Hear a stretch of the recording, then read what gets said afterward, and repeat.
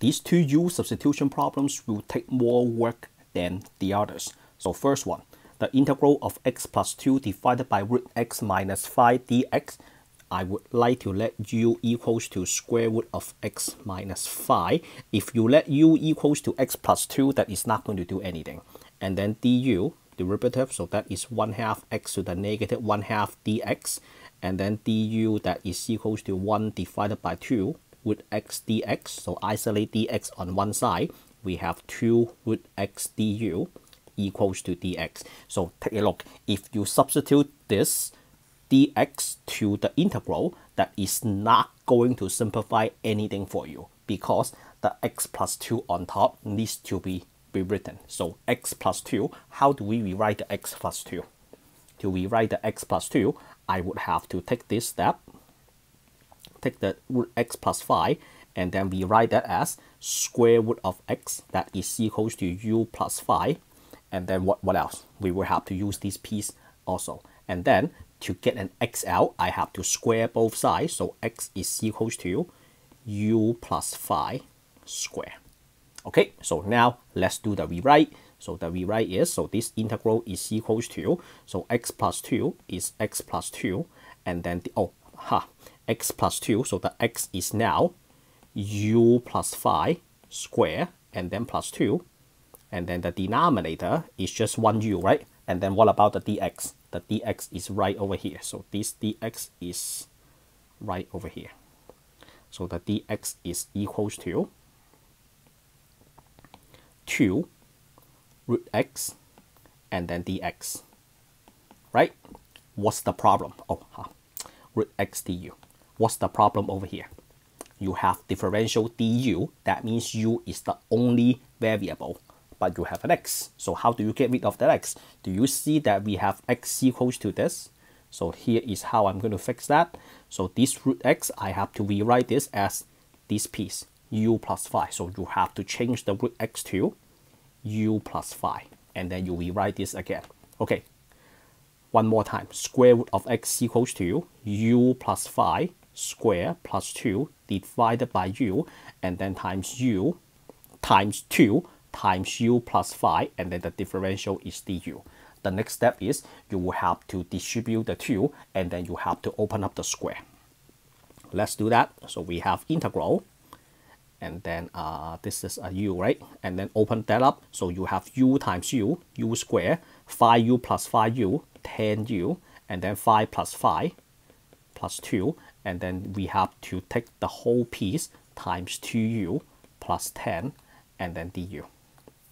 All right, and then you will have to do you have to open up these two factors, like u times 2u, and then u square times 2u, and then u square times 10. What is that equal to? So you have u square times 2u, so that is 2 u to the third power, right? And then u square times 10, that is 10 times u square, and then 10u times 2u, so that is equals to 20u square plus 20u square, and then 10u times 10, that is equals to 100u, so plus 100u, and then 25 times 2u, so that is equals to 50. 25 times 2u, that is equals to you know what, 25 plus 2, so that is equals to 27, right? So we have 27 times 2u plus 10. So what is that equals to? 27 times 2, that is a 54u. So this is a plus 54u, and then plus 270. Okay, so that is the expansion, and then let's put that to the integral. So the next step, we have that equals to integral. So we have 2u to the third, and then plus 10 times plus 20, so that is 30u square, and then 100 plus 54, so that is 154, and then plus 270 divided by u, and then du. So that means you are taking each of every individual term on top divided by u. So you have 2u to the third divided by u, so that is 2u square. 30u squared divided by u, so that is 30u, 154. and then plus 270 u to the negative 1 du, and then you integrate each term individually. So the integral of 2u squared, that is u to the third power, right? U to the third power, and then 2 over 3. And then 30u, so this is u squared, and then 30 divided by 2 is 15, and then this is 154u, and then the 270, so that is 270 ln absolute value of u, and then plus c. And then all you have to do is you put the u back. So where is u? So you go back to the very beginning, right over there. So you have u equals to square root of x minus 5. So this is 2 over 3. You have root x minus 5 to the third power, and then plus 15, and then root x minus 5 square plus 154 square root of x minus 5, and then 270 plus 270 ln, we do need the absolute value, root x minus 5, and then everything plus c. So this is your final answer. This one last step is your final answer. All right, so moving on to the next problem.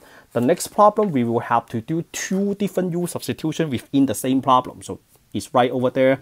Let me copy the problem for you. So the next problem, you have integral x times e to the x squared, and then minus 6x squared minus x divided by 4x to the third minus x squared dx. So this one, just treat this as two integrals, the integral of the first term minus the integral of the second term. So for the first term, I will have to let u equals to, so since they are two, you have to determine two different u's, I will have to do them in a different color. So the first one, let's do that in orange. Let's do that in blue. So I'm going to let u equals to x squared, and then du equals to 2x dx, and then we have 1 divided by 2x du equals to dx.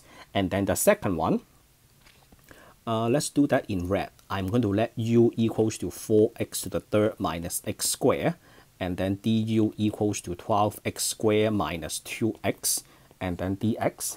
And then the du is, let's factor out 2. So 2, and then this is a 6x squared minus x dx, and then you have 1 divided by 2 parentheses 6x squared minus x, and then du, that is equals to dx.